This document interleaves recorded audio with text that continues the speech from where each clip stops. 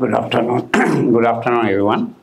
The Professor Arindam Chowdhury, who joined us in 2006, faculty member, is currently a professor in our department.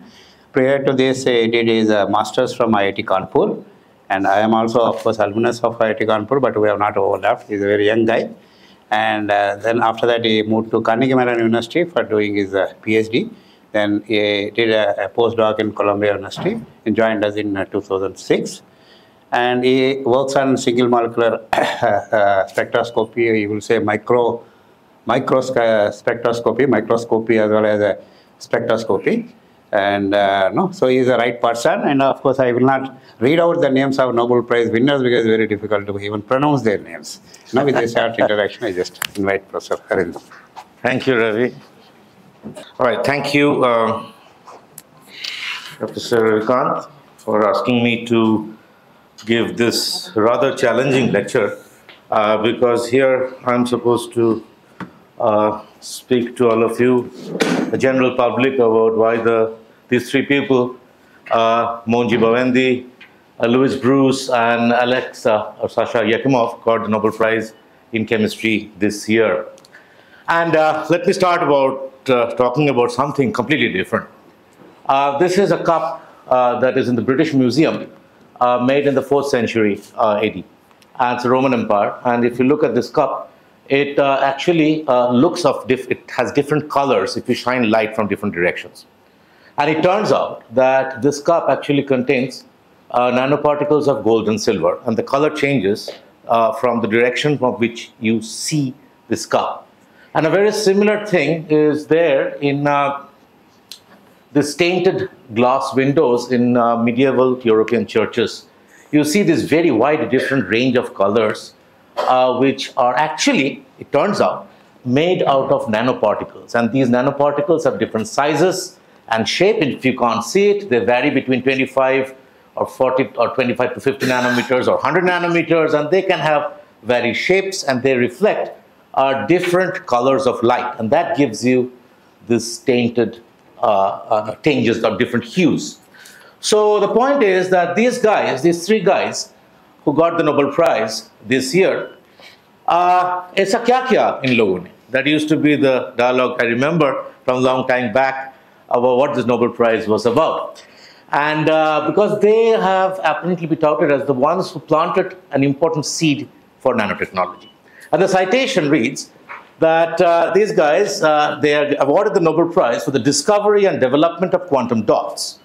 Nanoparticles so tiny that their size determines I included the word physical, the physical properties. All right, so something happens as you change size. And this continues to say that the smallest components, called these quantum dots, are the components of nanotechnology, has now the speed from light, from televisions and LED lamps, and also guide surgeons as they remove tumor tissues, all right? So my focus actually in this talk is to understand how the color of light changes, which is a physical property, as a function of this size of these nanoparticles, all right? So that is what my focus is.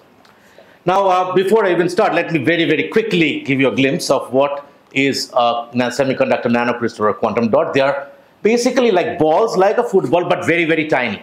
If you can imagine, if you can fill up the entire earth with footballs, the number of footballs that you are going to get, each football can actually be filled up with the same number, almost a similar number of these nanoparticles. They're so small. And each of these nanoparticles or quantum dots actually contain few hundred to several thousands of atoms inside them, all right? So that's actually a crystal.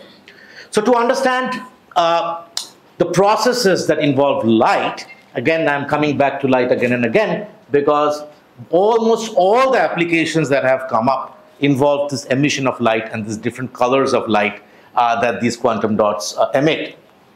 And they're very, very bright, and so my focus will be on that. And the applications-wise, before I even go into the details, you can see that it involves light. We have applications of these quantum dots or semiconductor luminescent nanocrystals in displays and photodetectors, and even lasers, LEDs. Then biological imaging of cells, biological imaging of tissues, and that's what surgeons can use to actually detect tumors. In chemical sensing, in photocatalysis to some extent, And also in energy harvesting, how to harvest solar light, convert solar light to electricity. That's another area in which these quantum dots have been used. And also very recently on quantum information and quantum communication. This forms in the realm of quantum computing and quantum technologies. Now, before we can understand even a little bit of what all these things are, we need to first start from basics. And since it's a general talk, I'm going to start with an atom. Now, this is kind of a picture of an atom, although there is really no picture of an atom, where you have a positive charged nucleus and there are some electrons which are around it, as you can see over here. And when two or more of these things come together, you form a molecule. This is, for instance, two atoms coming together, and you form a molecule. And if more atoms come together, they can be of same kinds, they can be of different kinds. You form bigger molecules, and a molecule is nothing but some sort of a mesh of electrons and this nuclei bound to each other, they hold on to each other, they're stable. When you have these more and more of them coming in, you can see here in this picture, you start forming some sort of a shape. And if this continues, you end up getting crystalline solids. And the crystalline solids essentially have some sort of a unit cell in it, which is a repeating unit. And we all have seen crystals. We have seen sugar crystals. We have seen salt crystals. We have seen stalagmites, stalactites, and many, many other gemstones. They're all crystals which have structure. Basic structural unit is a unit cell which gets repeated. And essentially this lattice that is formed, so three-dimensional lattice, extends effectively up to infinity. That's what a bulk crystal is, where you have these atoms, and you can actually identify the unit cell inside any of these lattices. Now, how does the energy levels change when you go from an atom to a crystal? In atoms, you have these atomic orbitals, and when two atoms form together, they form a molecule. You form molecular orbitals. If more and more atoms join in, you start forming more complex molecular orbitals, and they kind of club together more and more. And once you start reaching these clusters or crystals, you see that you start forming bands. And typically, these bands that are there in a material can be thought of something called a valence band and a conduction band. Again, this is high school knowledge. And this difference in the gap in energy between the conduction band and the valence band, that is what determines whether a material is going to be conducting, or it's going to be an insulator, or it's going to be a semiconductor. In a semiconductor, the valence band and the conduction band have a nominal difference. It's not as high as that of an insulator. So coming back to gemstones and colors, I should mention here that the colors that you see in these various gemstones effectively arise due to the energy absorbed or the light that is emitted after the energy absorption. And that depends on this gap between two energy levels, and we have to relate these energy levels to the difference in the band gap here or for molecules over here, all right? And so if we shine light on some of these crystals, you can also see light emission coming out. That this wavelength of light that comes out also depends on the energy gap between the two states or these two levels that you have in a material. Now, something very special happens in semiconductors. Semiconductors, when you shine light, you generate electrons and holes. Okay, so how do you do that? If light comes in, essentially it can pop up. If the suitable wavelength of light comes in, I can remove an electron from the valence band to the conduction band, leaving a plus charge over here, and the electron is negatively charged, and this electron and this plus charge, which is a hole, can actually get attracted to each other and kind of form some sort of a bonded pair, just like an hydrogen atom, where you have a proton and an electron, all right? And these are called these quasi-particles, which are called excitons, and you can also have loose electrons and holes, and these guys in a crystal lattice, this is a 2D version of a crystal lattice, they can move around freely, all right? And you can generate in a big crystal many such electron-hole pairs or loose electrons or loose holes. And important thing is that these particles that are generated, which I'm calling an exciton, this bound electron-hole pair, they are transient species. They're fleeting. They don't live forever. While they're moving, at times they will come together and they will annihilate themselves. And when they annihilate themselves, the system comes down to the ground state with the emission of light. Okay? This is the process in which light is emitted. So now the question comes in, how does size matter, or does size matter? If you take a sugar crystal, It's a very big sugar crystal. And if I take these ones that you can get in Gulmohar, right? You must have all seen it. And if you chop them up, this is the sugar that we typically use in our home. And this is ground sugar, which you use to make cakes. Does the taste change? The answer is no. But does all the properties remain the same? Perhaps not. Because if I think of taking a sugar cube, a crystal, and start chopping them off to smaller and smaller pieces, and they can think of this as a thin, long slice, which is like a flat slice. This is like a rod, and this is like a really tiny thing where you have like chopped it up into very, very small pieces. What effectively happens is a relative surface to volume ratio increases. All right? But that's understandable. The surface to volume increases, and that actually has a lot of applications as well. But how does this changing of size affect the optical properties? That is the question. So if you now think of a nanocrystal, which you have made by chopping off these big, big crystals and make them small so that they are tiny, they're in the order of few nanometers to several nanometers, these excitons that are formed, or these electron holes that are formed in these crystals are confined, they're confined to this crystal only. It cannot get out of it, okay? So once they are confined to this local region, something very special happens. Now, what I did not mention to you is that these electrons and these holes and even this exciton, although we call them particles, they're not really particles. They're quantum mechanical particles, which means they have a wave nature associated to it. And when you have a wave nature associated to it, what you're essentially doing is you're confining this wave, electron wave, or this exciton wave in these nanoparticles. So the question is, if I now confine this electron wave in smaller and smaller nanoparticles, does the energy levels change? If it does change, then I should have a change of the light, of the wavelength of light that is going to be absorbed or emitted. Am I being clear?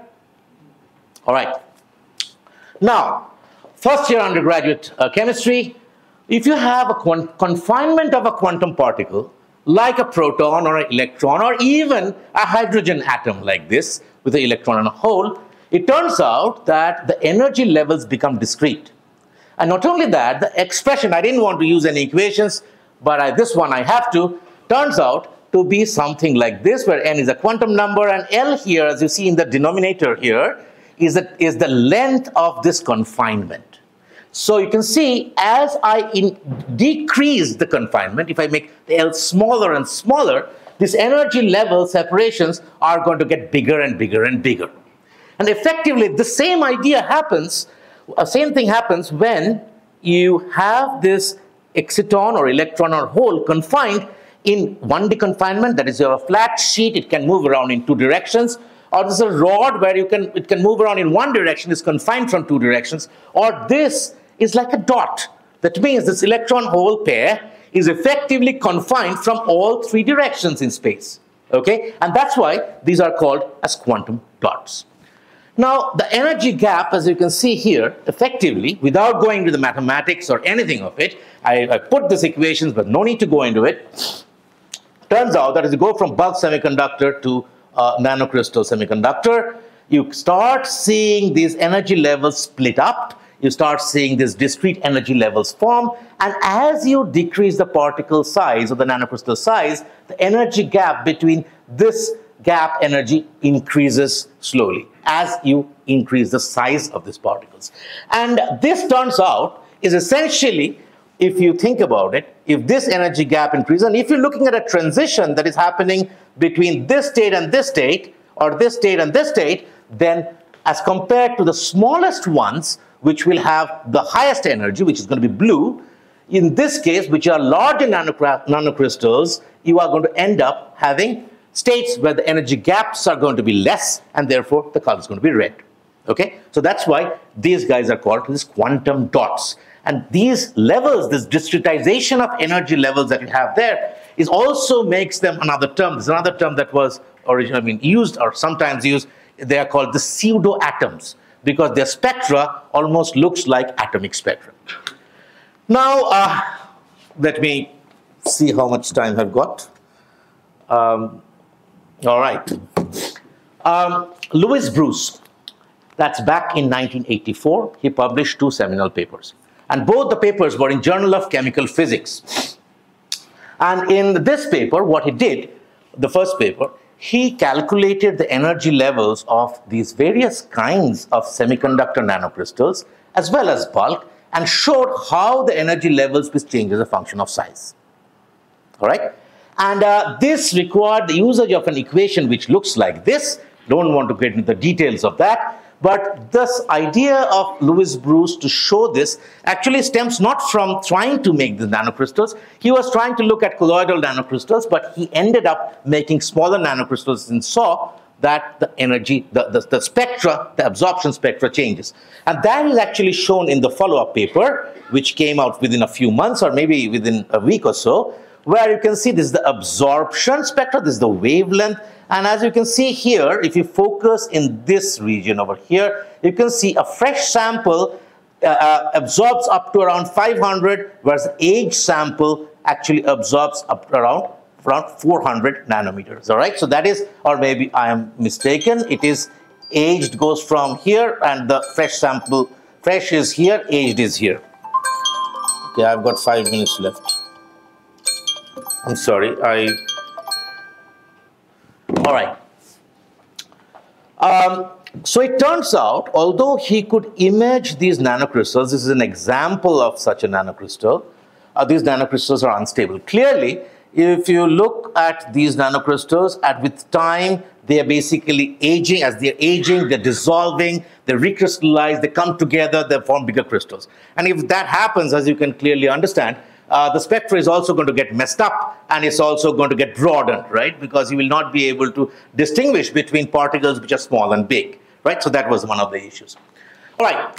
Around the same time, in fact, earlier, Aleksey Yekimov, or Sasha Yekimov, and his student Onushenko, as well as Prof, they were also interested in doing something else, but that was in Russia. He was in St. Petersburg, and Brus was in the Bell Labs in New York, in Murray Hill, New Jersey. And they were looking essentially to make these glass filters. So if you look at any colored glass that you can see, and I'm just going to use my cell phone here.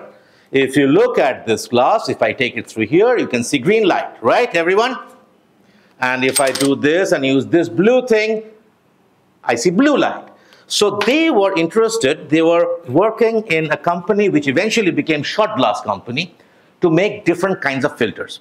And the way they would make these filters is to dope silica or silicate with certain chemicals. And he ended up doping with copper chloride. And it turns out that he found out that copper chloride, when he made at 625 degrees Celsius, versus when they made with 550 degrees Celsius, these two different temperatures, they showed different color. Not as pronounced as these two maybe, but they were slightly different colors, okay? And he was very perplexed about it. And he figured out by X-ray measurements and many other measurements that they were forming, he used the term microcrystals, but they were actually forming nanocrystals embedded that were formed inside this glass matrix, all right? And this is an example of the absorption spectra that is therefore that he collected for cadmium sulfide and for copper chloride. And as you can see, from 1 to 2 to 3, as the size decreases, you can see this is the energy scale is actually increasing in this direction, right? So this is the size is decreasing from 1 to 2 to 3. You can see clearly this sharp bands, the spectra starts shifting more and more to the blue. Okay, so he essentially also coined the terms quantum dot. In parallel, although Louis Brus didn't know about his work, and we do not know whether Aleksey Yekimov knew about Louis's work, which came around the same time.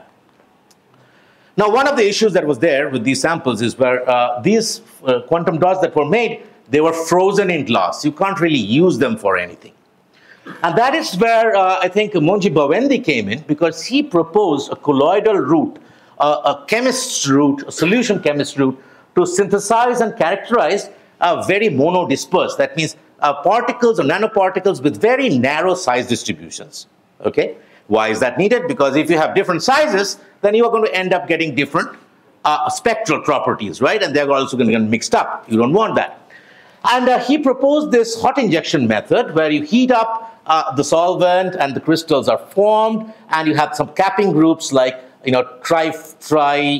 TOP, or it doesn't matter what this is the structure of it.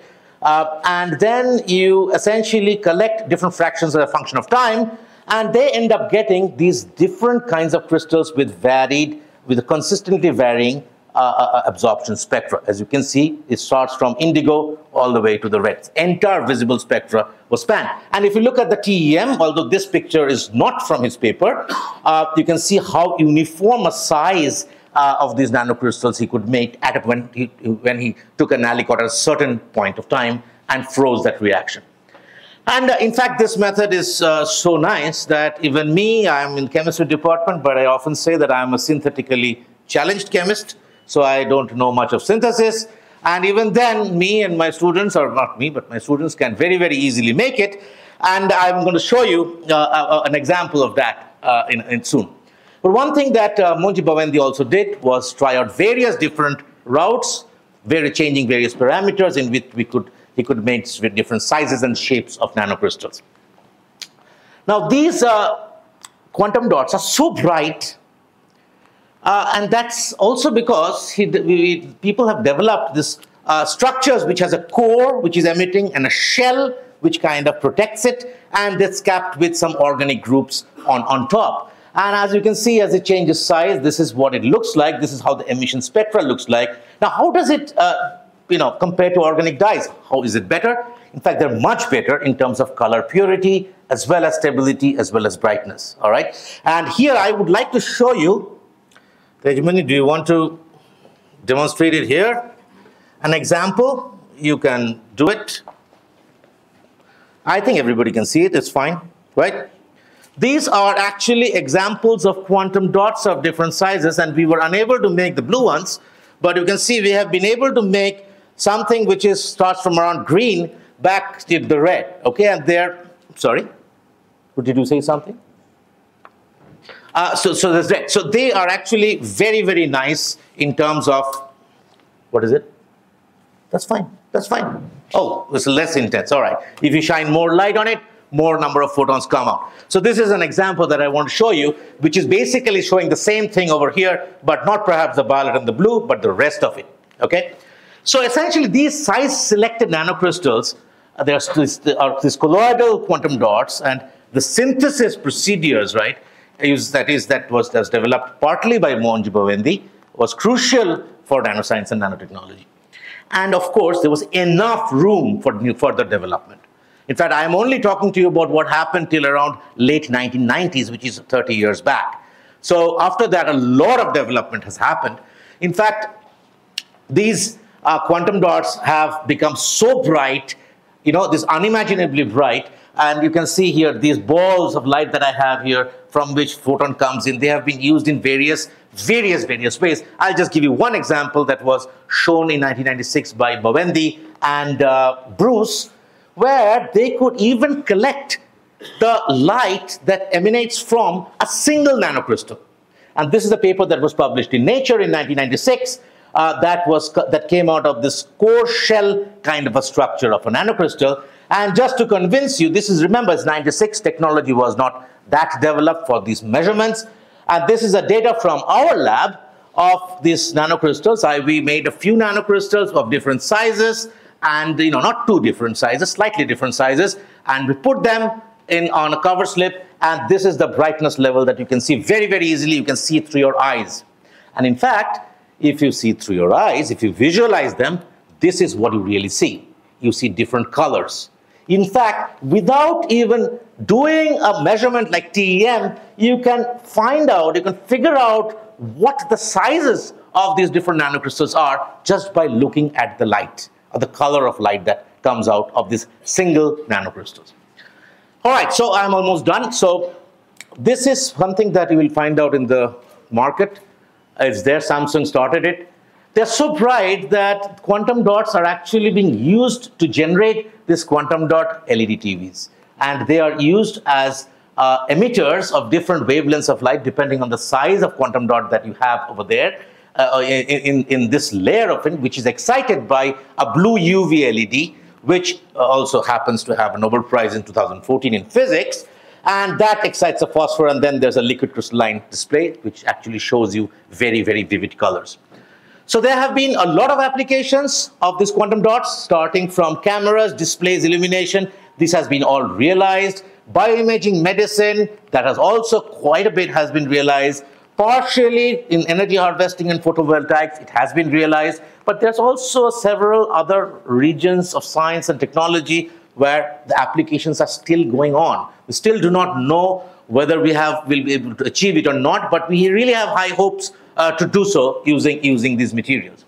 And so I feel that the future is indeed really bright because of these three guys, Aleksey, Yekimov, Brus, very, very nice person. I personally know him. And Moungi Bawendi, who worked with Brus for his postdoc in IBM.